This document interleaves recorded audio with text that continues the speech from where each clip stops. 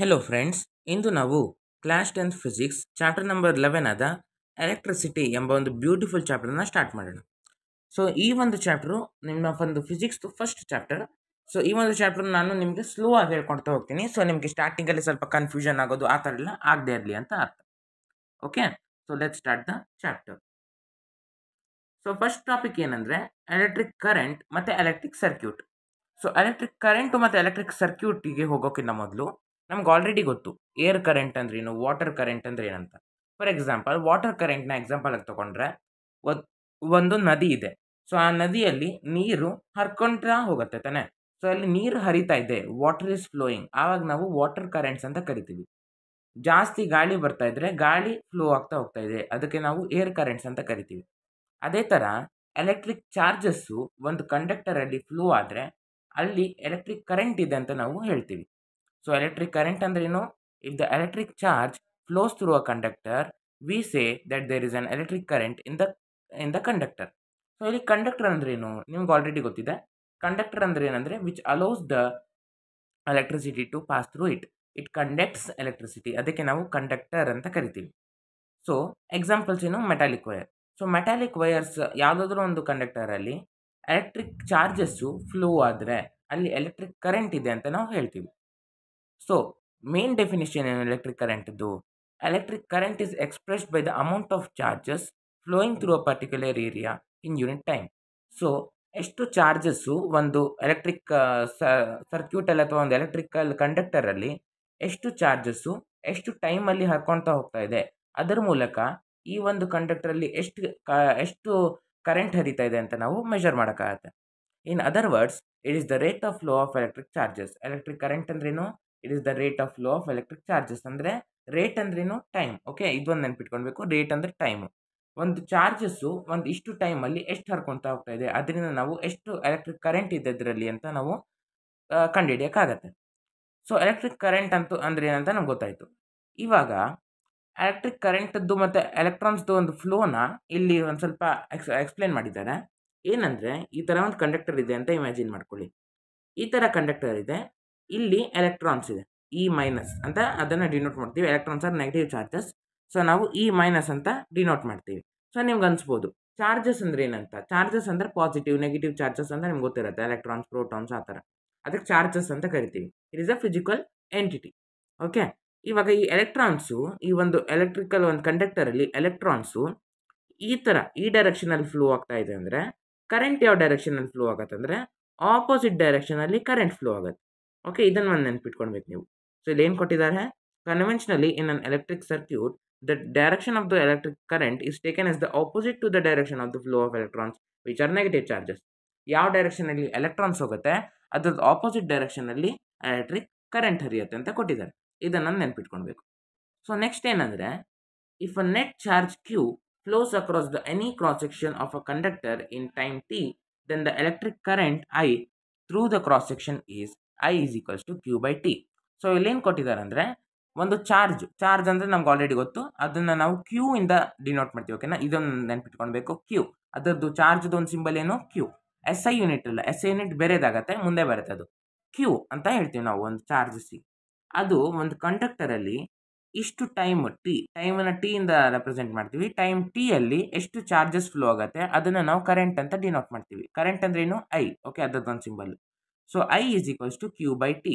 ಇಷ್ಟು ಒಂದು ಟೈಮಲ್ಲಿ ಎಷ್ಟು ಚಾರ್ಜಸ್ ಹೋಗ್ತಾ ಇದೆ ಅದನ್ನು ನಾವು ಕರೆಂಟ್ ಅಂತ ಕರಿತೀವಿ. ಸೊ ಚಾರ್ಜನ್ನು ನಾವು ಕ್ಯೂ ಎಂಬ ಒಂದು ಸಿಂಬಲಿಂದ ಡಿನೋಟ್ ಮಾಡ್ತೀವಿ. ಸೊ ಅದ್ರದ್ದು ಒಂದು ಎಸ್ ಐ ಯೂನಿಟ್ ಏನಂದರೆ ಚಾರ್ಜಸ್ದು ಕೂಲಂಬ್ ಅಂತ ಕರಿತೀವಿ, ಸಿ. ಸೊ ಕೂಲಂಬ್ ಅಂದರೆ C. S I unit of the charge is coulomb R C. So ಇದನ್ನ ಎಸ್ ಐ ಯೂನಿಟ್ ಮತ್ತು ಸಿಂಬಲ್ಸ್ನ ಹೇಗೆ ನಾವು ಅರ್ಥ ಮಾಡ್ಕೊಳ್ಬೋದು ಅಂದರೆ, for example area of a circle ಅಂತ ಅಂದ್ಕೊಳ್ಳಿ. So area of a circle ಅಂದ್ರೇನು? A is equals to pi R square ತಾನೆ. ಇಲ್ಲಿ ಆರ್ ಅಂತ ಇದೆ, ಆರು ಲೆಂತ್ ಅನ್ನ ಡಿನೋಟ್ ಮಾಡುತ್ತೆ. ಸೊ ನಾವು ರೇಡಿಯಸ್ ಅಂದರೆ ಆರು. ಸೊ ರೇಡಿಯಸ್ ಅಂದರೆ ಆರು, ಅದು ಅದರದ್ದು ಒಂದು ಸಿಂಬಲ್ ಆಯಿತು. ಆದರೆ ಆರ್ದು ಆ್ಯಕ್ಚುಯಲ್ ಎಸ್ ಐ ಯೂನಿಟ್ ಏನು? ಸೆಂಟಿಮೀಟರ್. ಆರನ್ನು ನಾವು ಹೇಗೆ ನೋಡ್ತೀವಿ? ಸೆಂಟಿಮೀಟರ್ ಆಗಿರ್ಬೋದು, ಮೀಟರ್ ಆಗಿರ್ಬೋದು, ಕ್ವಶನಲ್ಲಿ ಹೇಗೆ ಕೊಟ್ಟಿದ್ದಾರೆ ಅದು ಎಸ್ ಐ ಯೂನಿಟ್ಸ್ ಅಂತ ಆಗುತ್ತೆ. ಸಿಂಬಲ್ ಅಂದ್ರೇನು? ಆರು. ಆದರೆ ಎಸ್ ಐ ಯೂನಿಟ್ಸ್ ಅಂದ್ರೇನು? ಆ ಒಂದು ಥಿಂಗನ್ನು ಡಿನೋಟ್ ಮಾಡೋದು ಸಿಂಬಲ್ಲು, ಆದರೆ ಅದ್ರದ್ದೊಂದು ವ್ಯಾಲ್ಯೂನ ಎಕ್ಸ್ಪ್ರೆಸ್ ಮಾಡೋದು S I unit. Okay, for example metre, centimetre. ಅದೇ ಥರ ಚಾರ್ಜನ್ನು ಡಿನೋಟ್ ಮಾಡೋದೇನು ಕ್ಯೂ, ಆದರೆ ಚಾರ್ಜ್ ಒಂದು ಎಸ್ ಐ ಯೂನಿಟ್ ಏನು ಅದ್ರದ್ದು ಒಂದು ವ್ಯಾಲ್ಯೂನ ಹೇಳೋದೇನು ಕೂಲಂಬ್. ಸೊ ಚಾರ್ಜನ್ನು ನಾವು ಎಷ್ಟಿದೆ ಇದರಲ್ಲಿ ಚಾರ್ಜ್ ಅಂತ ಹೇಳಿದಾಗ 1 ಕೂಲಂಬ್ 2 ಕೂಲಂಬ್ ಅಂತ ಕರಿತೀವಿ. 1 ಕ್ಯೂ 2 ಕ್ಯೂ ಅಂತ ಕರೆಯಲ್ಲ. 1 ಕೂಲಂಬ್ 2 ಕೂಲಂಬ್ ಅಥವಾ 1 ಸಿ 2 ಸಿ ಅಂತ ಕರಿತೀವಿ. ಸೊ 1 ಕೂಲಂಬ್ ಆಫ್ ಚಾರ್ಜ್ ಅಲ್ಲಿ ಎಷ್ಟು ಎಲೆಕ್ಟ್ರಾನ್ಸ್ ಇರುತ್ತೆ ನಿಮ್ಗೆ ಗೊತ್ತು. ಎಲೆಕ್ಟ್ರಾನ್ಸ್ ಒಂದು ಚಾರ್ಜ್ ಇರುತ್ತೆ ಅಂತ, ನೆಗೆಟಿವ್ ಚಾರ್ಜ್.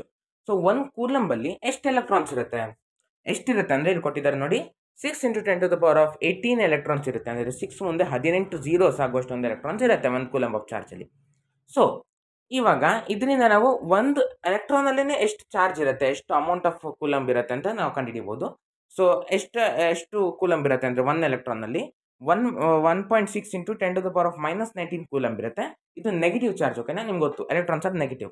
ಸೊ ಅದು ಎಷ್ಟಿರುತ್ತೆ ಅಂದ್ರೆ 1.6 × 10⁻−19 ಕೂಲಂಬ್ ಇರುತ್ತೆ. ಸೊ ಇಲ್ಲಿ ನೀವು ಒಂದು ನೆನಪಿಟ್ಕೊಳ್ಬೇಕು, coulomb is greater than the amount of charge present in 1 electron. So 1 ಕೂಲಂಬು 1 electron ಅಲ್ಲಿ ಇರುವಷ್ಟು 1 ಕೂಲಂಬ್ಗಿಂತ ಹೆಚ್ಚಿರುತ್ತೆ. ಓಕೆ, ಅದೊಂದು ನೆನಪಿಟ್ಕೊಳ್ಬೇಕು. ಸೊ ಕರೆಂಟ್ ಅದೊಂದು ಸಿಂಬಲ್ ನಮ್ಗೆ ಗೊತ್ತು, ಐ ಅಂತ ಗೊತ್ತು. ಅದ್ರದ್ದೊಂದು ಎಸ್ ಐ ಯೂನಿಟ್ ಏನಂದ್ರೆ ಆಂಪಿಯರ್ ಅಂತ, ಎ ಅಂತ ಡಿನೋಟ್ ಮಾಡ್ತೀವಿ. ಸೊ 1 ಆಂಪಿಯರ್ 2 ಆಂಪಿಯರ್ ಅಂತ ಡಿನೋಟ್ ಮಾಡ್ತೀವಿ. 1 I 2 I ಅಂತ ಡಿನೋಟ್ ಮಾಡಲ್ಲ. 1 ampere is constituted by the flow of 1 coulomb of charge per second, that is 1A = 1C/1S. ಇಲ್ಲಿ ನಿಮ್ಗೆ ಕೇಳ್ಬೋದು ಡಿಫೈನ್ 1 ಆಂಪಿಯರ್ ಅಂತ ಕೇಳಿದಾಗ ನೀವು ಈ ಒಂದು ಬ್ಲೂ ಲೈನ್ ಅಲ್ಲಿ ಅಂಡರ್ಲೈನ್ ಆಗಿದೆ ನೋಡಿ, ಅದನ್ನ ಬರೀಬೇಕಾಗತ್ತೆ. 1 ampere is constituted by the flow of 1 coulomb of charge per second.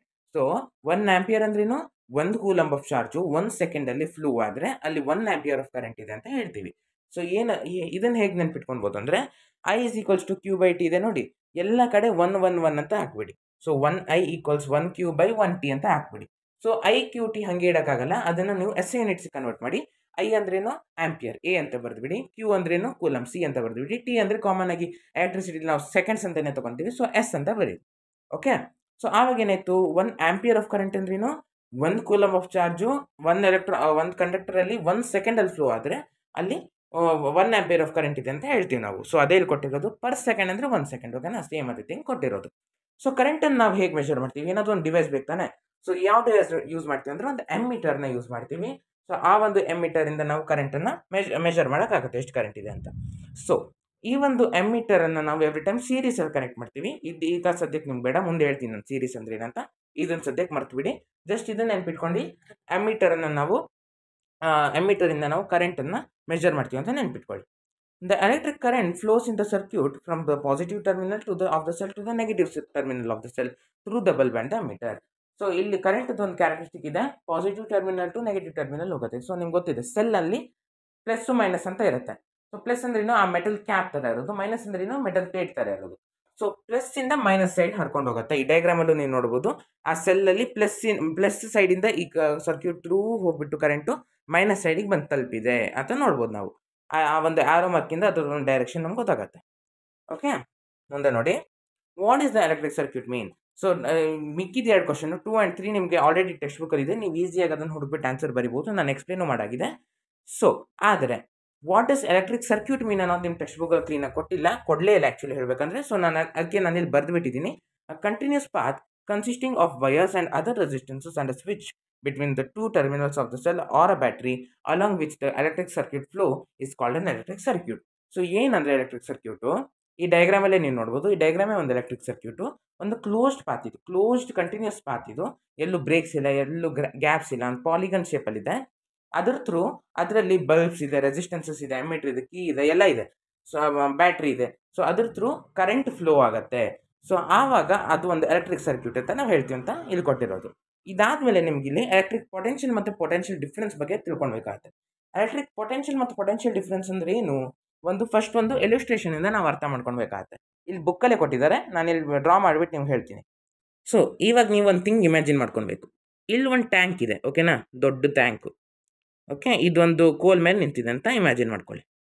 ಇಲ್ಲಿ ಮತ್ತೊಂದು ಟ್ಯಾಂಕ್ ಇದೆ, ಸ್ವಲ್ಪ ಲೋವರ್ ಲೆವೆಲಲ್ಲಿದೆ. ಇದು ಒಂದು ಕೋಲ್ ಮೇಲೆ ನಿಂತಿದೆ ಅಂತ ಇಮ್ಯಾಜಿನ್ ಮಾಡ್ಕೊಳ್ಳಿ.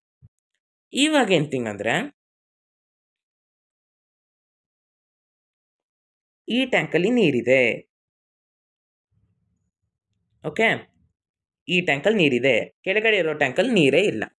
ಸೊ ಇವಾಗ ನಿಮ್ಗೆ ಆಲ್ರೆಡಿ ಗೊತ್ತು, ಈ ಮೇಲೆ ಇರೋ ಟ್ಯಾಂಕು ಸ್ವಲ್ಪ ಹೈಯರ್ ಲೆವೆಲಲ್ಲಿದೆ, ಕೆಳಗಡೆ ಇರೋದು ಲೋವರ್ ಲೆವೆಲಲ್ಲಿದೆ ಅಂತ. ಇವಾಗ ನಾನು ಏನು ಮಾಡ್ತೀನಿ ಅಂದರೆ, ಒಂದು ಇವಾಗ ನಾನು ಏನು ಮಾಡ್ತೀನಿ ಅಂದರೆ ಒಂದು ಪೈಪನ್ನು ಈ ಥರ ಅಟ್ಯಾಚ್ ಮಾಡಿಬಿಡ್ತೀನಿ. ಈ ಥರ ಒಂದು ಪೈಪನ್ನು ಅಟ್ಯಾಚ್ ಮಾಡಿಬಿಡ್ತೀನಿ. ಆವಾಗ ಏನಾಗುತ್ತೆ ಗೆಸ್ ಮಾಡಿ? ಆಬ್ವಿಯಸ್ ಥಿಂಗ್ ಇದು ಮೇಲೆ ಇರೋವಂಥ ನೀರೆಲ್ಲ ಈ ಪೈಪ್ ಥ್ರೂ ಈ ಥರ ಹೋಗ್ಬಿಟ್ಟು ಈ ಟ್ಯಾಂಕಿಗೆ ಸೇರ್ಕೊಳ್ಳೋಕ್ಕೆ ಸ್ಟಾರ್ಟ್ ಆಗುತ್ತೆ ತಾನೇ? ಆಬ್ವಿಯಸ್ ಥಿಂಗ್ ಇದು. ಮತ್ತು ಮೇಲೆ ಇರೋ ಟ್ಯಾಂಕಿಗೆ ಏನಾಗುತ್ತೆ, ಇಲ್ಲಿರೋ ನೀರೆಲ್ಲ ಸ್ವಲ್ಪ ಖಾಲಿ ಆಗುತ್ತೆ, ಈ ಪೈಪ್ ಲೆವೆಲ್ ತನಕ ಖಾಲಿಯಾಗಿ ಹೋಗುತ್ತೆ ತಾನೇ? ಇದು ನಮ್ಗೆ ಗೊತ್ತು. ಸೊ ಇಲ್ಲಿ ಏನಾಯ್ತಂದರೆ ಈ ಮೇಲೆ ಇರೋ ಟ್ಯಾಂಕು ಹೈಯರ್ ಲೆವೆಲಲ್ಲಿತ್ತು, ಈ ಕೆಳಗಡೆ ಇರೋ ಟ್ಯಾಂಕು ಲೋವರ್ ಲೆವೆಲಲ್ಲಿತ್ತು. ಈ ನೀರೇನು ಮಾಡ್ತು, higher level to lower level flow ಆಯಿತು. ಈ ನೀರೇನು ಮಾಡ್ತು, higher level to lower level flow ಮಾಡ್ತು. ಸೊ ಅದೇ ಥರ ಎಲೆಕ್ಟ್ರಿಕ್ ಸರ್ಕ್ಯೂಟಲ್ಲೂ ಆಗುತ್ತೆ.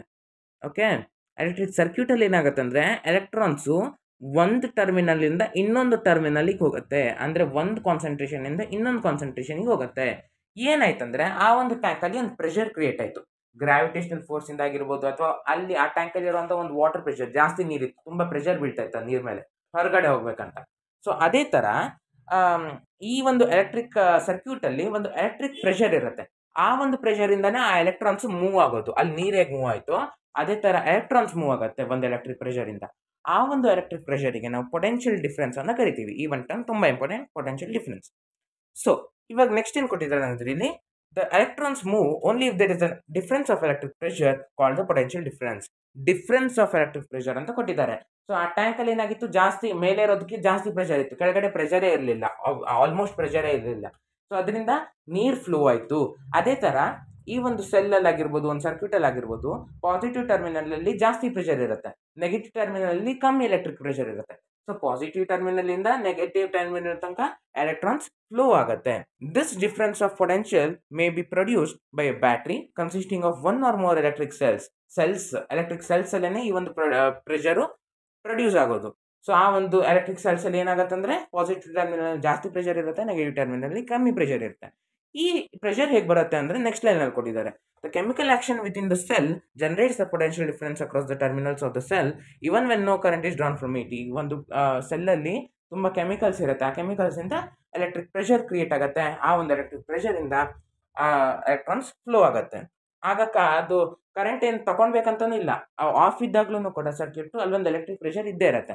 ಯಾವಾಗ ನಾವು ಅದಕ್ಕೆ ವೈರ್ಸ್ ಕನೆಕ್ಟ್ ಮಾಡ್ತೀವಿ, ವೈರ್ಸ್ ಕನೆಕ್ಟ್ ಮಾಡಿದ ಏನರ್ಥ, ಎಲೆಕ್ಟ್ರಾನ್ಸ್ ಬಂತಂತ ಅರ್ಥ. ವೈರ್ಸ್ ಅಲ್ಲೇ ಎಲೆಕ್ಟ್ರಾನ್ಸ್ ಇರೋದು. ಆ ಎಲೆಕ್ಟ್ರಾನ್ಸ್ ಬಂದ ಕೂಡಲೇ ಒಂದು ಮಾಧ್ಯಮ ಸಿಕ್ತು, ಎಲೆಕ್ಟ್ರಿಕ್ ಪ್ರೆಷರ್ನ ಹೊರಗಡೆ ತಳ್ಳಕ್ಕೆ ಒಂದು ಮಾಧ್ಯಮ ಸಿಕ್ತು. ಆ ಟ್ಯಾಂಕ್ ಎಕ್ಸಾಂಪಲ್ ನಾವೇನು ಮಾಡಿದ್ವಿ, ಪೈಪ್ನ ಕನೆಕ್ಟ್ ಮಾಡಿದ್ವಿ, ಅದೇ ಥರ ಇಲ್ಲಿ ವೈರ್ಸ್ನ ಕನೆಕ್ಟ್ ಮಾಡಿದ್ವಿ. ಆವಾಗ ಏನು ಮಾಡ್ತು, ಆ ಪ್ರೆಷರು ಎಲೆಕ್ಟ್ರಾನ್ ಸಿಕ್ತು ಅಂತ ಪುಷ್ ಮಾಡಕ್ಕೆ ಟ್ರೈ ಮಾಡ್ತು. ಆವಾಗ ಎಲೆಕ್ಟ್ರಿಕ್ ಕರೆಂಟ್ ಉತ್ಪತ್ತಿ ಆಯಿತು. When the cell is connected to the conducting circuit element, the potential difference sets the charges in motion in the conductor and produces the electric current. ಅದೇ thing ನನಗೆ explain ಮಾಡಿದ್ದು. In order to maintain the electric current in the given electrical circuit, the cell has to expend its chemical energy to ordinate. So ಸೆಲ್ಲಲ್ಲಿ chemical energy ಇರುತ್ತೆ. ಆ ಒಂದು chemical energy ಅದು use ಮಾಡ್ತಾನೆ ಇರಬೇಕಾಗತ್ತೆ ಈ ಒಂದು ಪೊಟೆನ್ಷಿಯಲ್ ಡಿಫ್ರೆನ್ಸ್ನ ಮೇಂಟೈನ್ ಮಾಡೋಕ್ಕೆ. ಆವಾಗ ಮಾತ್ರ ಕರೆಂಟ್ ಕಾನ್ಸ್ಟೆಂಟ್ ಆಗಿ ಹರಿತಾ ಇರೋದು. ಯಾವಾಗ ಈ ಸೆಲ್ಲಲ್ಲಿ ಒಂದು ಕೆಮಿಕಲ್ಸ್ ಎಲ್ಲ ಖಾಲಿಯಾಗಿ ಡಿಕೆ ಆಗೋಗುತ್ತೋ, ಅಲ್ಲಿ ಯೂಸ್ ಅಪ್ ಆಗೋಗುತ್ತೋ, ಆವಾಗ ಎಲೆಕ್ಟ್ರಿಕ್ ಕರೆಂಟು ಆ ಒಂದು ಪೊಟೆನ್ಷಿಯಲ್ ಡಿಫ್ರೆನ್ಸ್ ಖಾಲಿಯಾಗಿ ಹೋಗುತ್ತೆ. ಆವಾಗ ಎಲೆಕ್ಟ್ರಿಕ್ ಕರೆಂಟ್ ಹರಿಯಲ್ಲ. ಆವಾಗ ನಾವೇನಂತೀವಿ, ಆಡ್ ಭಾಷೆಯಲ್ಲಿ ಸೆಲ್ ಖಾಲಿಯಾಗೋಯ್ತು ಅಂತ ಹೇಳ್ತೀವಿ. ಓಕೆ, ಸೊ ಇವಾಗ ಪೊಟೆನ್ಷಿಯಲ್ ಡಿಫ್ರೆನ್ಸ್ ಒಂದು ಡೆಫಿನೇಷನ್ ಕೊಟ್ಟಿದ್ದಾರೆ. Electric potential difference between the 2 points is an electric circuit carrying some current as the work done to move a unit charge from one point to another. So electric potential difference ಅಂದ್ರೇನು, ಒಂದು ಚಾರ್ಜನ್ನು, ಒಂದು unit of ಚಾರ್ಜನ್ನು ಒಂದು ಪಾಯಿಂಟಿಂದ ಮತ್ತೊಂದು ಪಾಯಿಂಟಿಗೆ ತಗೊಂಡು ಹೋಗೋಕ್ಕೆ ಅದು ಮಾಡಿರೋವಂಥ ಒಂದು ಕೆಲಸ, ವರ್ಕ್ ಡನ್, ಅದು ಎಷ್ಟು ಪ್ರೆಷರ್ ಆಗ್ತಾ ಇದೆ, ಎಷ್ಟು ವರ್ಕ್ ಮಾಡ್ತಾ ಇದೆ, ಅದನ್ನು ನಾವು ಎಲೆಕ್ಟ್ರಿಕ್ ಪೊಟೆನ್ಷಿಯಲ್, ಅದರ ಒಂದು ಸಾಮರ್ಥ್ಯ ಅಂತ ಕರಿತೀವಿ, ಪೊಟೆನ್ಷಿಯಲ್ ಡಿಫ್ರೆನ್ಸ್ ಅಂತ ಕರಿತೀವಿ. ಸೊ ಎಲೆಕ್ಟ್ರಿಕ್ ಪೊಟೆನ್ಷಿಯಲ್ ಡಿಫ್ರೆನ್ಸ್ನ ನಾವು ವಿ ಇಂದ ಡಿನೋಟ್ ಮಾಡ್ತೀವಿ, ಅದ್ರ ಸಿಂಬಲ್ ಅದು ವಿ. ಮತ್ತು ಅದ್ರದ್ದೊಂದು ಫಾರ್ಮುಲಾ ಏನಾಗುತ್ತೆ, work done upon charge. So W upon Q ಅದರದ್ದು ಒಂದು ಫಾರ್ಮುಲಾ. ಎಷ್ಟು ಕೆಲಸ ಮಾಡಿದೆ ಅದು ಒಂದು ಯೂನಿಟ್ ಆಫ್ ಚಾರ್ಜನ್ನು ಕಳ್ಸೋಕ್ಕೆ ಒಂದು ಪಾಯಿಂಟಿಂದ ಮತ್ತೊಂದು ಪಾಯಿಂಟ್ ತನಕ. So we is equals to W upon Q. Okay, so ಇವಾಗ ಮೊದಲು ನೋಡಿದ್ವಿ ಡಿಫೈನ್ 1 ಆಂಪಿಯರ್ ಅಂದರೆ ಏನಂತ ನೋಡಿದ್ವಿ ಆ ಬ್ಲೂ ಲೈನಲ್ಲಿ. ಇವಾಗ ಡಿಫೈನ್ 1 ವೋಲ್ಟ್ ಅಂತ ಕೇಳಿದಾಗ ಏನು ಬರೀಬೇಕು, 1 volt is the amount of potential difference between the 2 points in a current carrying conductor when 1 joule of work is done to move a charge of 1 coulomb from one point to another. 1 volt ಅಂದ್ರೆ ಏನು, 1 ಪಾಯಿಂಟಿಂದ ಮತ್ತೊಂದು point ತನಕ ಅಂದರೆ 1 coulomb of ಚಾರ್ಜನ್ನು ಎಷ್ಟು ಕೆಲಸ ಮಾಡ್ತಾ ಇದೆ ಅಂದರೆ 1 ಜೂಲ್ ಆಫ್ ವರ್ಕ್ ಮಾಡ್ತಾ ಇದೆ ಅದು 1 ಕೂಲಂಬ್ ಆಫ್ ಚಾರ್ಜ್ನ ಒಂದು ಪಾಯಿಂಟಿಂದ ಮತ್ತೊಂದು ಪಾಯಿಂಟಿಗೆ ತಗೊಂಡು ಹೋಗೋಕ್ಕೆ. ಆವಾಗ ಏನಾಗುತ್ತೆ ಅಂದರೆ ಅಲ್ಲಿ 1 ವೋಲ್ಟ್ ಆಫ್ ಪೊಟೆನ್ಷಿಯಲ್ ಡಿಫ್ರೆನ್ಸ್ ಇದೆ ಅಂತ ನಾವು ಹೇಳೋಕ್ಕಾಗುತ್ತೆ. ಸೊ ವೋಲ್ಟ್ ಅಂದರೆ ಅದ್ರದ್ದೊಂದು S I unit. Okay, so 1 volt ಅಂದರೆ ಅದ್ರದ್ದು ಎಸ್ ಐ ಯೂನಿಟ್, ಅದನ್ನು ಸಹ ನಾವು ವಿ ಇಂದನೇ ಡಿನೋಟ್ ಮಾಡ್ತೀವಿ. So 1 V is equals to ಜೂಲ್ ಅನ್ನೋದು ವರ್ಕ್ಡಂದು ಒಂದು S I unit. So 1 volt is equals to 1 joule upon 1 coulomb. So 1 V is equals to 1 J C to the power of -1. C to the power of -1 ಯಾಕೆ ಬರ್ತಿದ್ದಾರೆ ಅಂದರೆ 1/c ಅಂತ ಬರೆಯೋ ಬದಲು C to the power of -1 ಅಂತ ಬರ್ತಿದೆ. ನೀವು exponents ಅಲ್ಲೆಲ್ಲ ಕಲ್ತಿರ್ತೀರ ಇದನ್ನ. Okay, the potential difference is measured by an instrument called volt meter. Potential difference ನಾವು ಹೇಗೆ ಮೆಷರ್ ಮಾಡ್ತೀವಿ? ವೋಲ್ಟ್ ಮೀಟರ್ ಎಂಬ ಒಂದು ಡಿವೈಸ್ ಇಂದ. ಅದು ಪ್ಯಾರಲಲ್ ಕನೆಕ್ಟ್ ಆಗಿರುತ್ತೆ. It is connected across parallel across the 2 points between with the potential difference has to B measured. So ammeter ಅಂದರೆ ಕರೆಂಟನ್ನು measure ಮಾಡುತ್ತೆ, ವೋಲ್ಟ್ ಮೀಟರ್ ಅಂದರೆ ವೋಲ್ಟೇಜ್ ಅಂದರೆ ಪೊಟೆನ್ಷಿಯಲ್ ಡಿಫರೆನ್ಸ್ನ ಮೆಷರ್ ಮಾಡುತ್ತೆ. ಈಗ ಅದು ಸೀರೀಸು, ಇದು ಪ್ಯಾರಲಲ್ಲು. ಇದ್ರ ಬಗ್ಗೆ ನಾನು ಮುಂದೆ ಡಿಸ್ಕಸ್ ಮಾಡ್ತೀನಿ. ಓಕೆ, ಇದಾದ್ಮೇಲೆ ಕೆಲವೊಂದು ನ್ಯೂಮೆರಿಕಲ್ಸ್ ಇದೆ. ಇದಾದ್ಮೇಲೆ ನಿಮಗೆ ಸರ್ಕ್ಯೂಟ್ ಡಯಾಗ್ರಾಮ್ ಬಗ್ಗೆ ಇದೆ. ಸೊ ಸರ್ಕ್ಯೂಟ್ ಡಯಾಗ್ರಾಮ್ ಬಗ್ಗೆ ನೋಡೋದಾದ್ರೆ ನಾವು ಮೊದಲೇನೆ ನೋಡ್ತೀವಿ ಒಂದು ಸರ್ಕ್ಯೂಟ್ ಡಯಾಗ್ರಾಮ್, ಆಮೇಲೆ ತೋರಿಸ್ತೀನಿ ನಿಮ್ಗದು. ಸೊ ಏನಂದರೆ ಒಂದು ಸರ್ಕ್ಯೂಟನ್ನು ನಾವು ಪೇಪರಲ್ಲಿ ಬರೆಯುವಾಗ ಎಕ್ಸಾಕ್ಟಾಗಿ ಸೆಲ್ ಡಯಾಗ್ರಾಮೇ ಬರೆದ್ಬಿಡೋದು ಆ ಥರ ಎಲ್ಲ ಮಾಡ್ತಾ ಕೂತ್ಕೊಳ್ಳೋಕ್ಕೆ ಟೈಮ್ ಇಲ್ಲ, ಮತ್ತು ಅದು ಈಸಿಯಾಗಿ ಡಿನೋಷನ್ನು ಮಾಡೋಕ್ಕೆ ಆಗಲ್ಲ ನಮಗೆ. ಸೊ ನಾವು ಕೆಲವೊಂದು ಸಿಂಬಲ್ಸ್ನ ಯೂಸ್ ಮಾಡ್ತೀವಿ. ಸೊ ಇಲ್ಲೇ ಕೊಟ್ಟಿದ್ದಾರೆ, ಎಲೆಕ್ಟ್ರಿಕ್ ಸೆಲ್ ಅಂದ್ರೇನು ಈ ಥರ ಸಿಂಬಲ್ ಅದ್ರದ್ದು. ಬ್ಯಾಟ್ರಿ ಅಂದ್ರೇನು ಕಾಂಬಿನೇಷನ್ ಆಫ್ ಸೆಲ್ಸ್, ಸುಮಾರು ಸೆಲ್ಸ್ನ ಒಂದು ಜಾಯಿನ್ ಮಾಡಿದಾಗ ಅದು ಒಂದು ಬ್ಯಾಟ್ರಿ ಆಗುತ್ತೆ. ಸೊ ಅದನ್ನು ಈ ಥರ ಡಿನೋಟ್ ಮಾಡ್ತೀವಿ.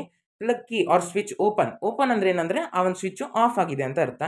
ಕ್ಲೋಸ್ಡ್ ಅಂದ್ರೆ ಏನಂದರೆ ಆ ಒಂದು ಸ್ವಿಚ್ ಆನ್ ಆಗಿದೆ ಅಂತ ಅರ್ಥ. ಓಕೆ, ವೈರ್ ಜಾಯಿಂಟ್ ಅಂದ್ರೇನು? ಬೇರೆ ಬೇರೆ ವೈರ್ಸು ಕನೆಕ್ಟ್ ಮಾಡಿದರೆ ಅದು ವೈರ್ ಜಾಯಿಂಟ್, ಈ ಥರ ಅದನ್ನು ಡಿನೋಟ್ ಮಾಡ್ತೀವಿ. ವೈರ್ ಕ್ರಾಸಿಂಗ್ ಅಂದ್ರೇನು?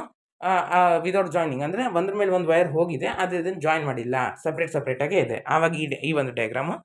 ಎಲೆಕ್ಟ್ರಿಕ್ ಬಲ್ಬು ಈ ಥರ ಡ್ರಾ ಮಾಡ್ತೀವಿ. ಫಸ್ಟ್ ಒಂದು ಡ್ರಾ ಮಾಡಿದ್ರೆ ಒಳ್ಳೆಯದು.